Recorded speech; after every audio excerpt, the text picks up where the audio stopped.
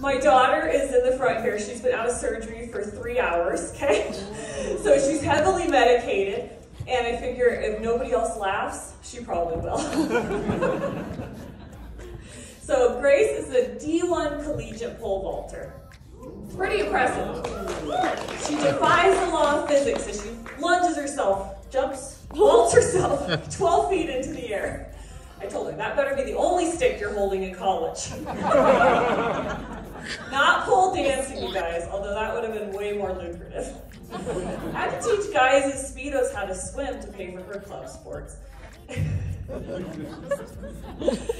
The big ones float better, but the Speedos are way too tight.